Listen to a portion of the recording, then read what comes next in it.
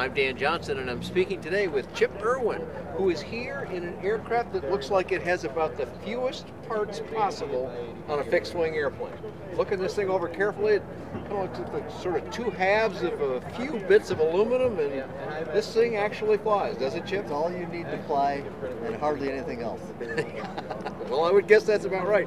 Tell me what the concept for this is the Zigolo or Zigolo? Zigolo. Zigolo, yeah. And then you got some numbers that follow that, right? MG12? Yeah, this started out as a glider in California. Oh, in California, okay. It's American design. The Italians took off the internet. The plans are available. Lots of people are building these as gliders. Now, is this the one we've seen as the goat? Yeah, it's the goat glider. The same one as the goat, okay. And it's real popular as, you know, it's not really a true glider, but like a hang glider isn't really a glider, but they're so light wing loading that they float. And you catch some thermals and rid soaring, and you can essentially, you're gliding.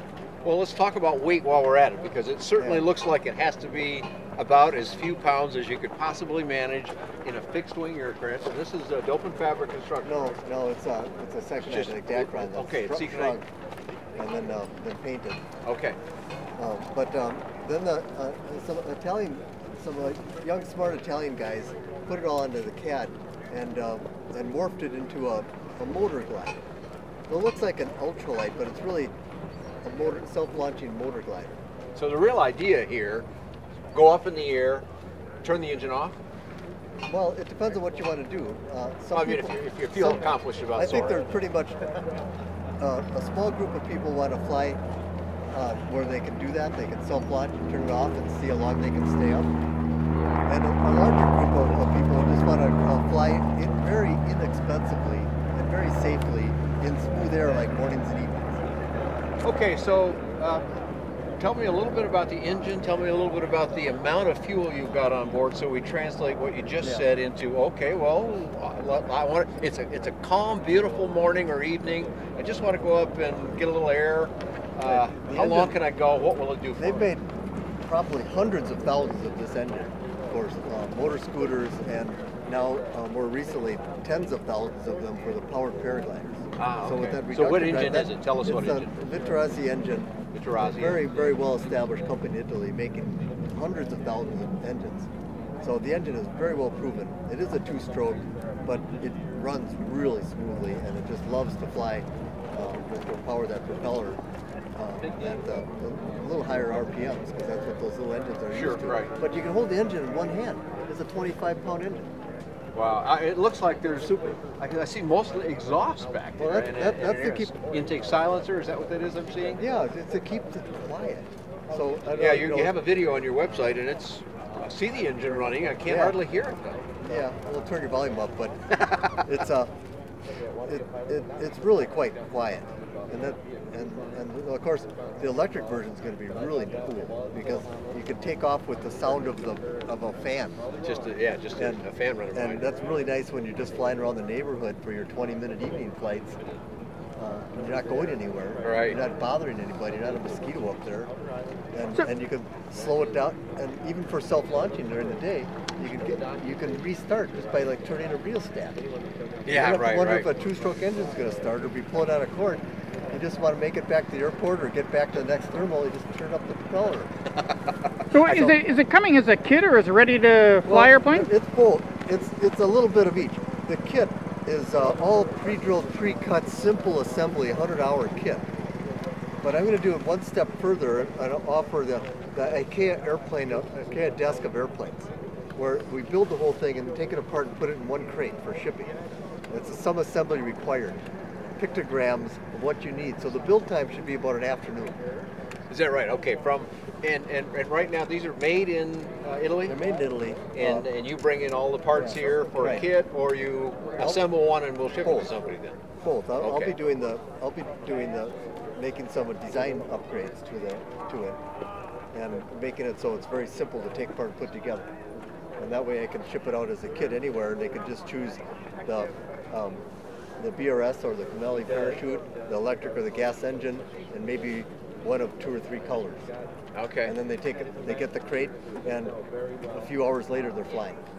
If it's a kit, how long is the build time? It's a not too many parts here. Yeah, it's 100 hours, And I built the airframe and the wings. I built everything aluminum in 100 hours, my first time. And then I had to. You got a little bit of experience more than the average guy, but still, yeah, 100 hours is a reasonable But it took me a few number? more days to do the covering. Okay. So I think 150 hours is reasonable. But even then, I mean, if you're off by 50%, it's an extra week. It's no big deal. It's still a very, very low time kit. Yeah. But for the guy that says, I don't want any part of that, what's the minimum I can do? You'll basically ship him one in a box. Ship them in a crate, some assembly required. Okay. And not even, the assembly manual will be pictogram. We're talking less than 10 hours or something, right? No, an afternoon. An afternoon, You take, take it out of the crate, lay it out, and then follow the pictogram like you're building that IKEA desk. Here's the tools you need. Here's step 1, 2, 3, 4, 5, and it's done. Beautiful. So what kind of performance would we get out of it with this engine as far as the climb rates and cruise speeds and glides and that type of thing? Well, it's basically you put the power on, lift the tail, and rotate. So it's a 22-mile-an-hour stall. 22. Yeah. So I just as soon as I see this little disc go up, I'm flying.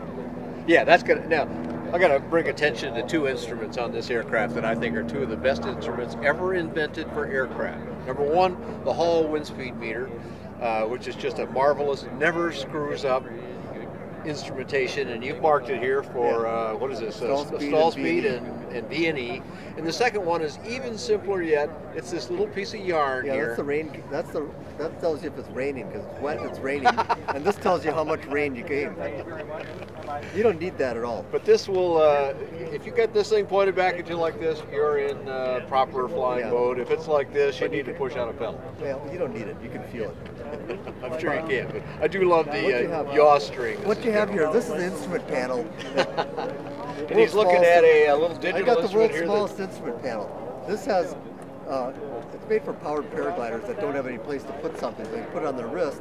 And it's got CHT, EGT, TAC, ops meter, time to service, flight time. And it all appears, or do you have to hit the little button there? No, it's all there. Wow. Except for it's all there. Beautiful. And then I put a handheld transceiver on with my noise canceling headsets. I have my smartphone that will do Bluetooth music to it, and also has the backup IFR, which is I Follow Roads GPS. And then I've got this really slick Garmin watch, which gives me the moving map, altitude, VSI, compass, outside air temperature, like you really need that, and pressure altitude, density altitude, and it tells time too. Well, let me coin a phrase here. We've heard about wearable computers. I think this is wearable avionics. Yeah, I'm a walking panel. When I go, I strap everything on me, and I've got more than most airplanes. On your person? Yeah. Well, I'm looking at the joystick here. Not only is it a nice looking construction, but this is where the throttle is too, right? Yeah, it's where your forefinger is right here is the throttle. That's it. And what else you got on the stick? On off. On off. Then there's a warm-up cruise button there. Okay. So okay. I see. Oh, a friction lock. Not quite. It's kind of a stop, but it's more for warm-up, but it doesn't really do much. Really, you can hold the stick anyway. So if you can hold it with basically one finger and set your RPM that way, and keep the other hand warm. So the 25 horse Vitorazzi engine has how much fuel supply, which is right behind you here, I see. What do you got on board? Yeah, it's 12 liters. 12 liters, it's about 2.5 gallons. Yeah, okay. And it gives you about 2 hours of flight. 2.5 gallons, 2 hours, that tells you a lot right there. Yeah, you can have a long range tank, an extra gallon. So this is because of its low weight, somewhere you said under 225 pounds, and that includes the ballistic parachute. The limit is 200 parachute, which is included with the air price, is compressed air that blows it out. Right. And we have the VRS rocket propelled. Okay, so you have either way. This is the one that comes with the base unit. Right. And we normally avoid talking about price on these because the prices change. So if you're watching this on YouTube and it's a lot, a few years down the road, you got to contact the manufacturer and find out. We'll tell you how in a minute. But today, what's the price on this airplane? The kit, and I mean all-inclusive kit, because it has Engine, most kits don't have engines right. or avionics or anything. This has the airspeed indicator. That's included. That's included. But the engine's included, the propeller's included, and the parachute's included for $14,500. $14,500. That's a kit, but you offer it ready to fly, or almost ready to fly. You called it. Yeah, we call it like I said, the IKEA desk of airplanes. And what does that cost? It comes in a crate, and the build time is about an afternoon, and it's $16,000, and that's everything you see here. So $16,000 for everything you see, an afternoon's worth of work, and you're in the air, and you can have a lot of fun. Where do we go to find out some more stuff about the airplane? You've got videos, you've got pictures, you've got a lot of good stuff. Where is it? Yeah, we just we'll put it up our on website the screen, but at AeroMarine-LSA.com. AeroMarine-LSA.com. I've already got some information about the Zigolo on my website, and you can read more about that at bydanjohnson.com or bydanjohnson.com. Thanks a lot for watching today.